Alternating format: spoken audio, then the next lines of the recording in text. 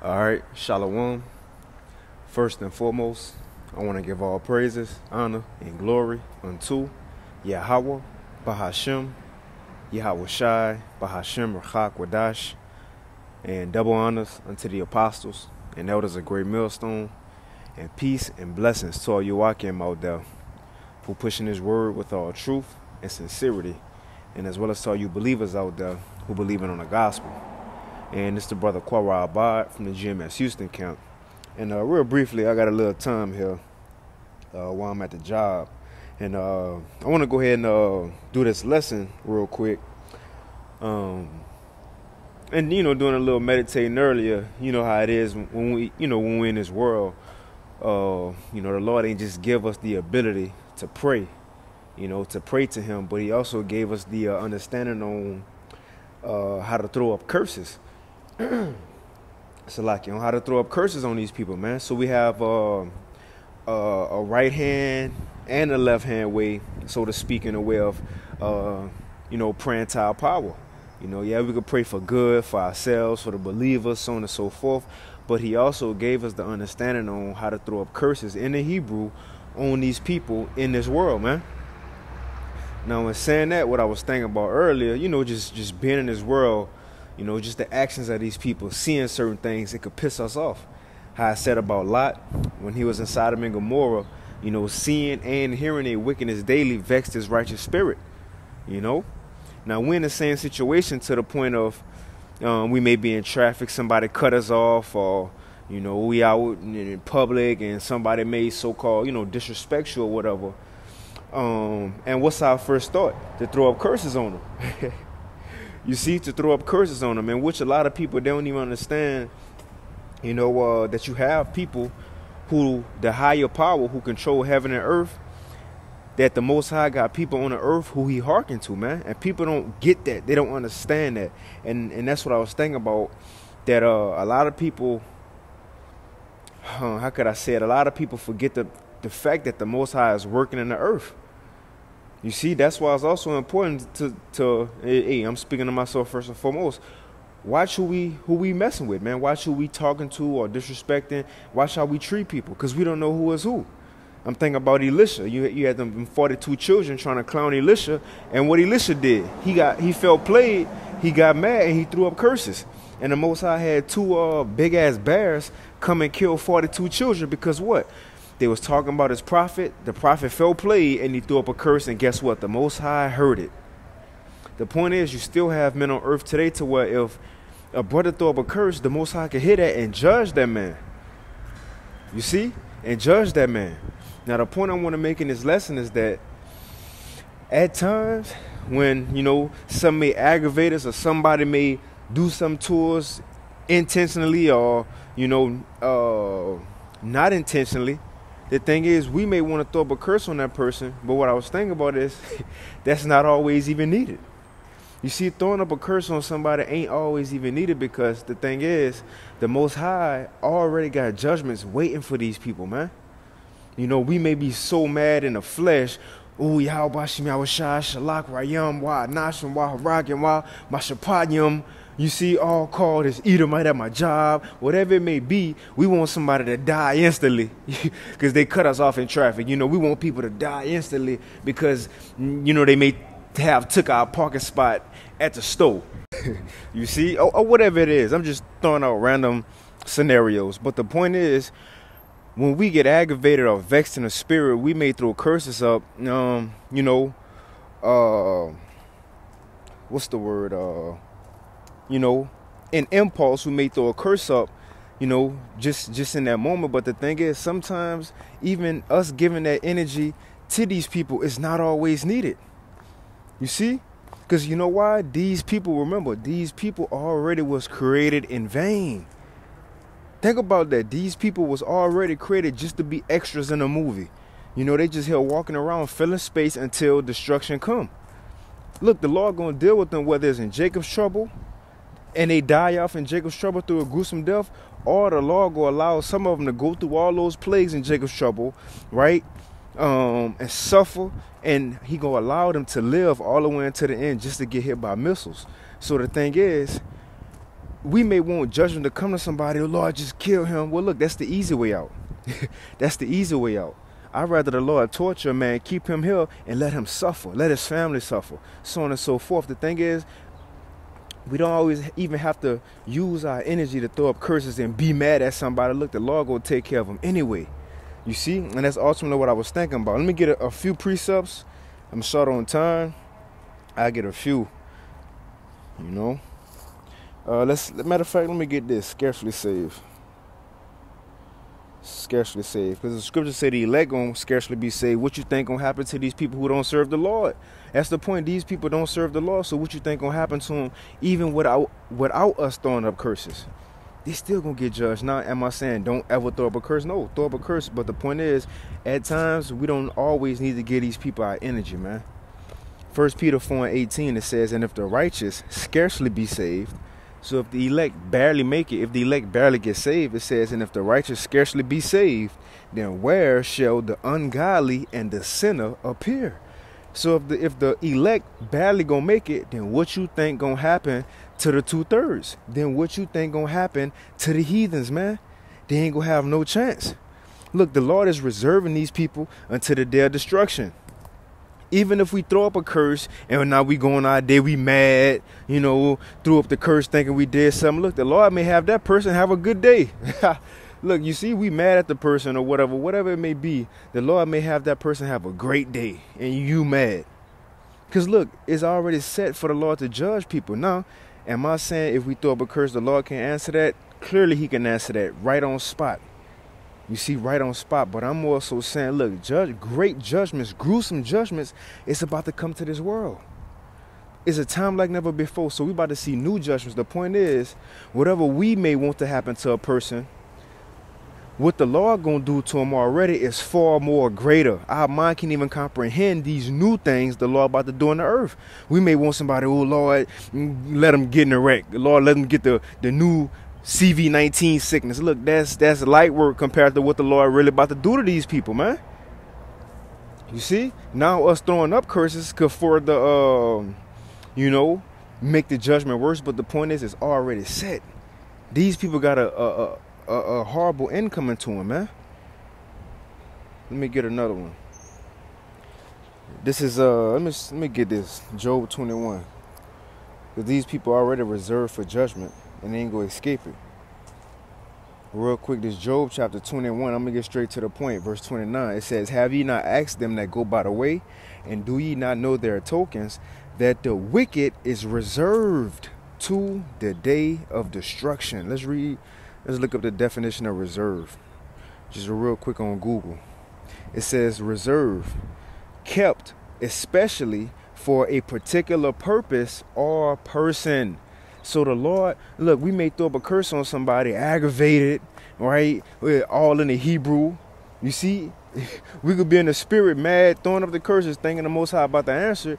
The thing is, he may not do nothing to that person right then and there. He may not do nothing to the person at all. You know why? It's not that he ain't hearing our prayers. It's that he already got them reserved for a day, a time, and a year to where he gonna touch them. Now, us throwing up curses, it may make their judgment worse. Because the Lord do hear us, man. The Lord do hear us. He answered our prayers again. Elisha felt plagued because you had children talking about his bald head. And what he did, he got mad, threw up curses, and the Most High sent judgment on 42 children, man. So he do hear us. You know, when we do throw up curses, they could make that person who was being put on their judgment even worse than what it would have been. You see? So I'm not saying us throwing up curses, you know, is in vain. No, everything is for a reason, man. But what I'm saying is the Lord already got these people reserved. You see? Let's finish that. It's Job chapter 21 and 30. It says that the wicked is reserved to the day of destruction. They shall be brought forth to the day of wrath. You see? And I'm going to say this. And it might be the Lord already want to judge a person, and our curse was just that confirmation that he could send out the hit now. Have an angel, you know, come down and do what it do. He just needed one more straw, the last straw. And us being mad and aggravated and put up the curse probably was the last straw. You see? But, what else? Let me snag this. Ciroc 40. I just got a few I was kind of meditating on before I came out here. But again, man, most of these people is already reserved and set for judgment. You know, we ain't got to waste our energy being mad and aggravated, throwing up curses again, bro. Throw up curses. I threw up some this morning myself. But the point is, I'm talking about we ain't got to, just go out our way and, lose our marbles, so to speak, with these people in the world. The Lord already got something coming for him, man. The pride of these people. Yeah, I know this shit aggravating, but hey, they got it coming. But this is Sirach chapter 40, and I'm going to start at 10. It says, I'm going to start up. It says, verse 8, such things happen unto all flesh, talking about death, both man and beast, and that it is sevenfold more upon sinners. So death is coming more to people who do wrong, who don't serve the Lord. Just like these people who we put curses on. Death is coming to these people, man. And it says what? We'll start off with death. It says death and bloodshed, strife and sword, calamities, famine, tribulation, and the scourge. Check this out. These things are created for the wicked, and for their sakes came the flood. All these horrible plagues that's coming, guess what? The Lord says they are created for the wicked. And just like back in the ancient world when Noah, that's the reason the flood came. The flood ain't come for Noah, Shem, Ham, and Japheth and their wives. You see, these plagues ain't gonna come for the elect who serving the Lord right now, man. They gonna come for the people who the elect are vexed with daily. The people who piss the elect off daily. You see, the people who the elect throwing up curses on, that's who all these plagues coming for, man. See, these people already got great judgments set for them. You see, already got great judgments set for them, man. We ain't got to worry about these people, stress over these people. You trying to catch back up to them in traffic and you see, just to look at them and you speed back up and, man, look. And that's one thing I'm learning, man. Do not give these people in this world, especially in America, our energy. Do not. They already got judgments coming for them, man. All we got to do is just watch and wait. Half of these people in the world was created just to die, man. Half of these people in the world was created just to be, just to have their judgment put on the forefront so all can see. We living in that time, man. To a lot of people, as soon as they aggravate us, the Lord may do something. He may do something. If not, he's saving them for the time like never before. Then it's going to be a judgment they never expected themselves to go through. And look, that's going to make us even more happier. Because what we may want somebody to go through now, it don't even compare to what the Lord going to do to them. So I'd rather wait. I'd rather them go through worse. You see, instead of just dying and look, now they go to the spiritual world, now they're in peace. No, Lord, keep them down here in the world. Take a leg away or something. You see? Take some limbs away. Let them suffer. Instead of just giving the easy way out to these people and having them die. No, I want these people to suffer. We should want these people to suffer, man. Let's move on, though. Let's read that one more time. This is Sirach chapter 40 and verse 9. It says, death, bloodshed, strife, and sword, calamities, and famine, tribulation, and the scourge, these things are created for the wicked, and for their sakes came the flood, man. And for their sakes, the wicked, all these judgments go come to them, man. All these judgments go come to them. Let me get one more. Let me get this in Sirach. Because look, even if they escape all those judgments, like we just read, right? The famine, because the Lord may allow some of these people to get through the famine, get through, the concentration camps, get through Leviathan, get through all these tough times that's going to come in Jacob's trouble. But guess what? He ain't going to let them get through the missiles. So it may be that we want to put curses up on people so they can get judged right now. But how we know the Lord ain't saving these people for when the missiles drop, man? Let me get this real quick, because you can have some escape Jacob's trouble, but they're going to die at the last plague, the missiles. Let me get this real quick. This is Sirach chapter 36, and I'm going to start at 6. It says, show new signs, and we're about to see that, and make other strange wonders. Glorify thy right hand, that they may set forth thy wondrous works. So like it says, glorify thy right hand and thy right arm, that they may set forth thy wondrous works. It says, raise up indignation and pour out wrath. Take away the adversary and destroy the enemy. Make the time short, remember the covenant, and let them declare thy wonderful works. And that's the time we're in. Now check it out. It says, and let him that escapeth. So you're going to have people escape, like I said, famine and the six troubles. It says, let him that escapeth be consumed by the rage of the fire. You see that? So you're going to have some people think they're getting away from the Lord's judgments. But on the last day, the day Yahushua come, they're going to get the worst judgment, which is being hit by missiles. You see? So there's no way these people go run and hide, man. They already got judgment coming to them. And again, a lot of these people was born in vain. Let me get that real quick. They're just extras in the movie. 2nd Ezra 9. You know, I ended on this. I got to get back up there. It's 2nd Ezra 9, and I'm going to start at 20. It says, so I considered the world, and behold, there was peril because of the devices that were come into it. And I saw and spared it greatly, and I have kept me a grape of the cluster and a plant of a great people. So the Lord is saying there was much wickedness in the world. But out of this whole time, he kept him a grape of the cluster. Who is that? The elect. He kept the elect pure. He going to keep the elect, man.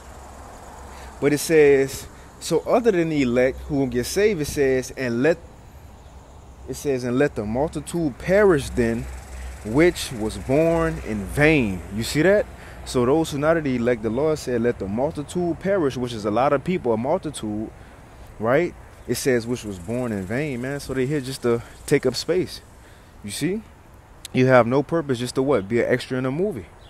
Born in vain. So you have a lot of people here who may cut you off in traffic, who may aggravate you, piss you off. Guess what? Guess what they lot is? Most likely born in vain if they ain't serving the Lord.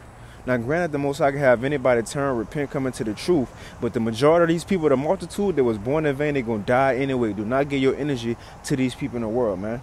Let the multitude perish then which was born in vain, and let my grape be kept and my plant, for with great labor have I made it perfect. That's all we should be concerned with, the elect, man. But I'm in it right there. Lord willing, this lesson was edifying. I want to give all praise, honor, and glory unto Yahweh, by Hashem Yahushua, by Hashem Ruach. Double honors unto the apostles and elders of Great Millstone, and peace and blessings to all you Wakim out there who pushing his word with all truth and sincerity. And with that, shalom.